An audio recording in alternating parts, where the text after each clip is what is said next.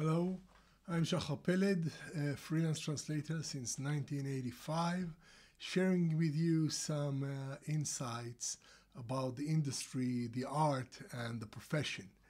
And today I want to continue speaking about the rise of the machines, the entry of TMs into our workflow, but in the context of the work that we do per text, per client, per document, because in fact our art is more of a shoemaker's art. It's not like a huge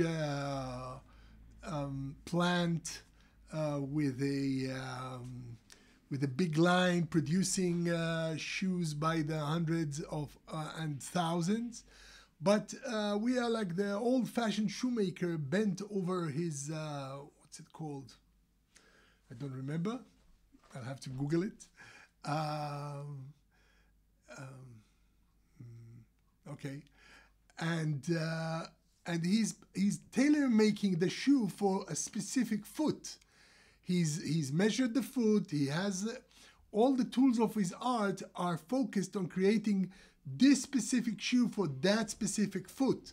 It's not some general number.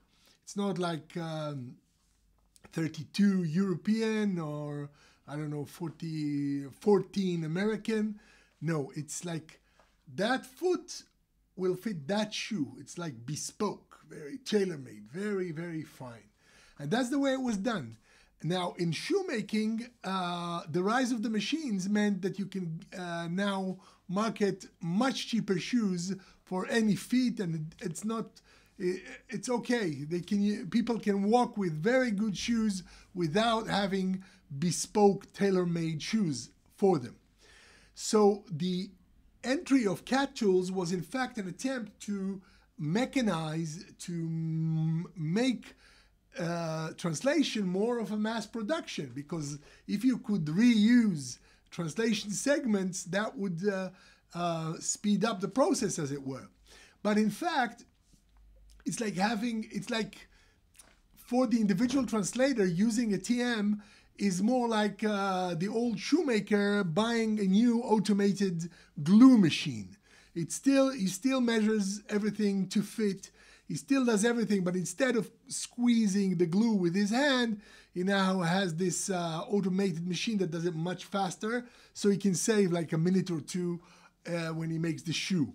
But it's still bespoke. It's still one-to-one, which is exactly what happens with us, because every text is one-to-one, contrary to authors who can write a book and then distribute the same text to hundreds of thousands, or hopefully hundreds of thousands, but let's say hundreds or dozens of people.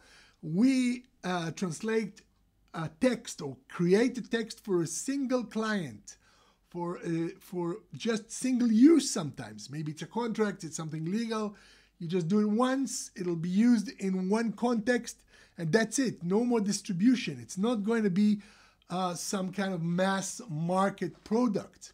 So at that point, the analogy between bespoke shoes and the bespoke translation we make kind of breaks down. You can't set up a great big Nike industry for translation, because not everybody needs that specific text. It's one-to-one, especially our technical and legal and financial text and so on. So, okay, more on the next video.